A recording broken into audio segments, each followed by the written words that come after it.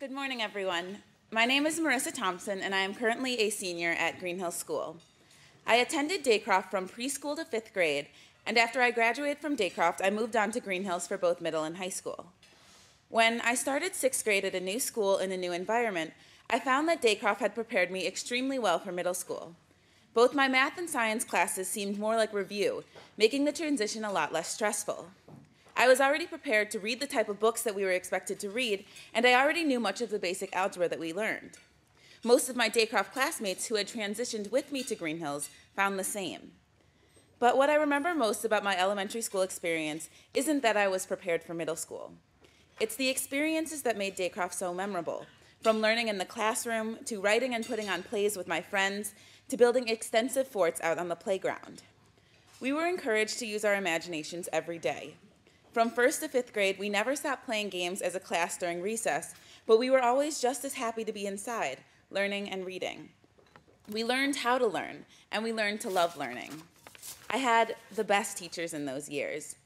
Looking back, I feel so lucky to have had the chance to be taught by such amazing and dedicated people. They always encouraged us, always made us feel competent and special, and always taught us with patience and understanding. I don't think I could have had the experiences that I had at Daycroft anywhere else.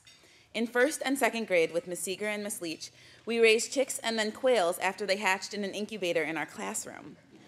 I remember being 6 years old and watching in amazement as a dozen little chicks hatched before our eyes. We were lucky that they happened to hatch during the school day.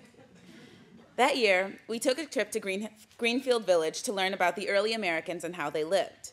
But instead of simply taking the tourist path through the village, we dressed up in pinafores and frocks and spent the day learning in a one-room schoolhouse. I can't explain how amazing that experience was for us as 6- and 7-year-olds, but it's something I think about every time we go back to that time period in my history classes now.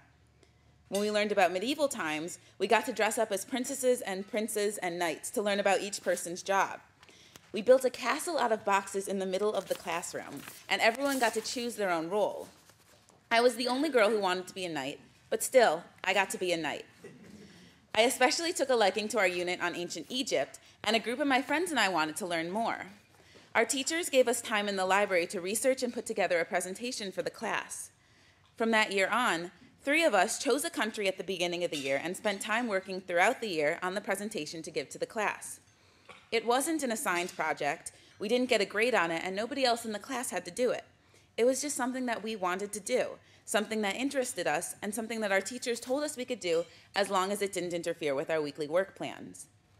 It was at Daycroft that I learned simple yet valuable skills, like time management, a skill that continues to help me today as a busy senior with lots of college applications and a host of AP classes to handle. We also got an introduction to languages. In Miss Mati's Spanish class, we learned Spanish while learning about Spanish culture as well. This inspired a love of learning that continues today. In fact, in high school, I have exceeded my language requirement by taking 2 languages, Spanish and Mandarin Chinese. In 4th grade with Miss Horn and Miss Lazaro, plays became something of a craze in my class.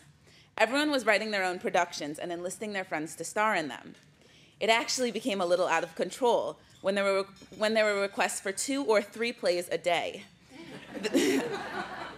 The teacher had to come up with a sign-up system so that there was still time for our math and grammar lessons. But they never stopped us from putting on our plays. If we wanted to write one out, and if we could get our friends to help us out, there was no problem if we wanted to share what we'd done with the class. My time at Daycroft was special. It was exciting, it was interesting, and it was rewarding. I wouldn't trade my 7 years here for anything. It's strange to be back here again after so long, especially now that I'm about to move into the next stage of my life.